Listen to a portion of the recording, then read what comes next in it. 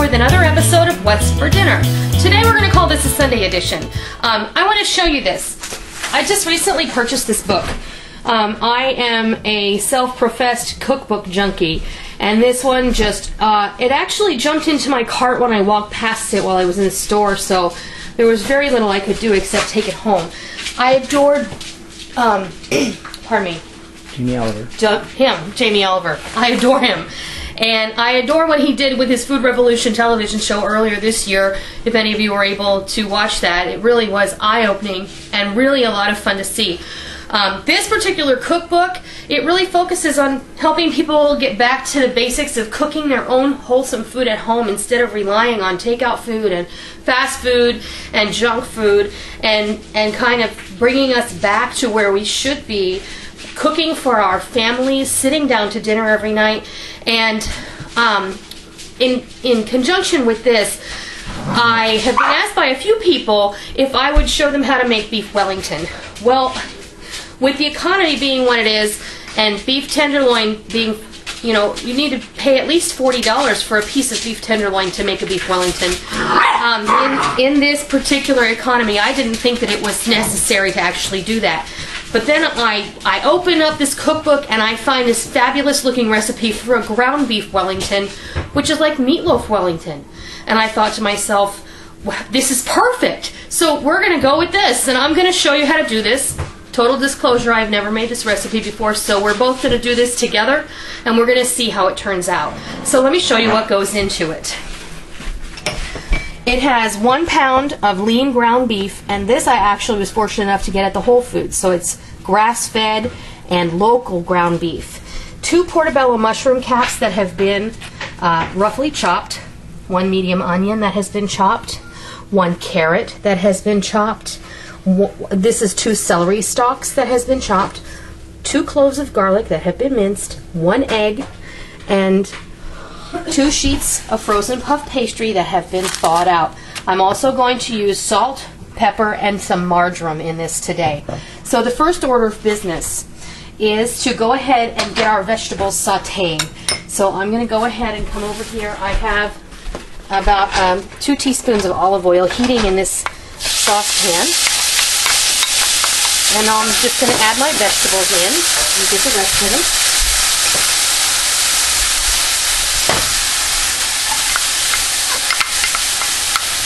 And I will say that the recipe in the book I have altered a little to suit my family's tastes. It does call for frozen green peas to go in here. I don't care for peas, and I didn't really like the way it looked in the finished product, so I'm not going to use them. And it also called for rosemary. Now, I like rosemary, but today I'm going to go with marjoram instead. I would have preferred to go with thyme even more than that, but I didn't have any on the shelf today and I didn't feel like looking for it, so we're going to go with marjoram because that is easy. All right.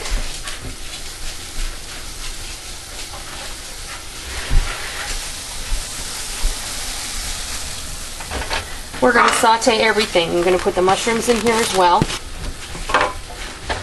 And we're going to let these saute until everything is cooked through and the onions are translucent and the mushrooms have rendered some of their liquid. And I'll be back as soon as we're ready to move on to the next step. Okay, we're back and our vegetables are completely sauteed exactly where we want them.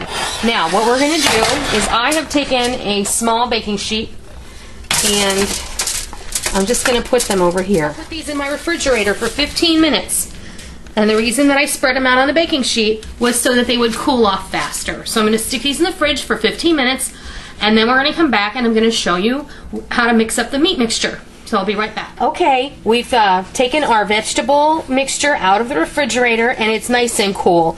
And the reason we want this cool is because we don't want to put hot veggies and raw meat because this is just going to make a big mess.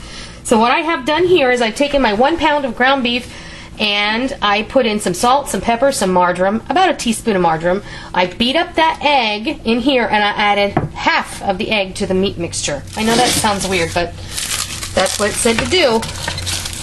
We're going to add our veggies in here. I have washed my hands. They are impeccably clean. And now we're just going to mix this all together. This didn't call for any breadcrumb or anything like that. It's just the meat and the vegetable mixture. Okay. Oh, another thing I wanted to mention is my meat, the ground beef has been sitting out for about a half an hour before I started working with it. You don't want to use ice cold meat here because it will affect the cooking time. And when you have things at room temperature and everything is the same, then you're going to have more consistent product. So, all right, that's done. Now we're just going to set this aside for now, and then we're going to deal with our puff pastry, which I have been thawing. It's been out of the freezer for about an hour, and you want it to be completely thawed. It does say to use 2 sheets of puff pastry. Now, I'm going to dry my hands off. I'm going to flour my board. And then we're going to unfold some of this pastry here.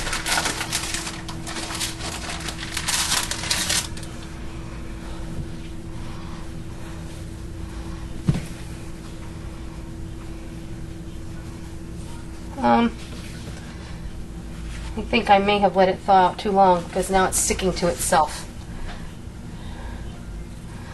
Let's see if we can't get it to separate. Well, shoot. Okay, well, let me deal with this and I'll be right back. Okay, we fixed our little mishap.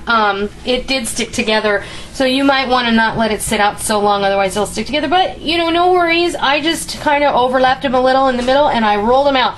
They need to be rolled into a rectangle that's approximately 12 by 16, and that's what we have here. Then we're going to take our ground beef mixture.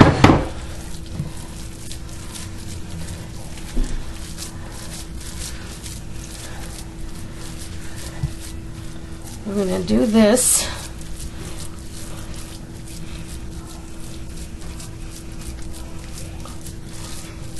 Mold it into a nice even sausage shape. So, there we go.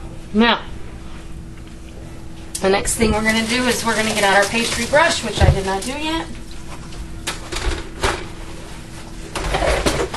But here it is. We're going to brush all the sides with a little bit of this remaining beaten egg.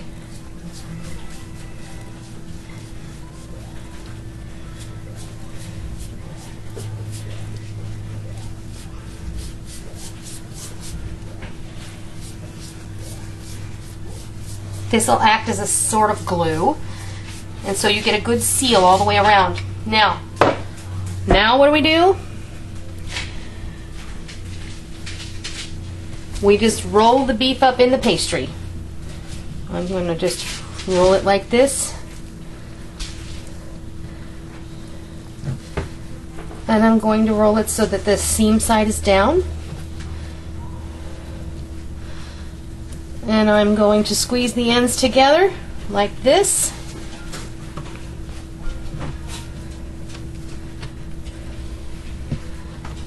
And the way that it's described in the recipe is that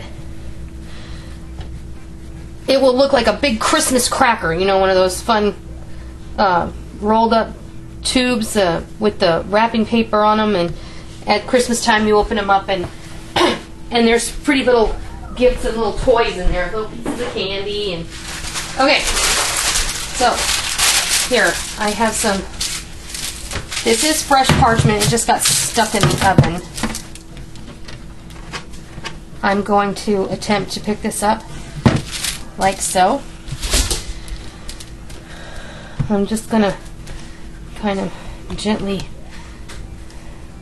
make sure that it's all compacted there. Okay, now we take the rest of this beaten egg. I'm going to add a little water to it.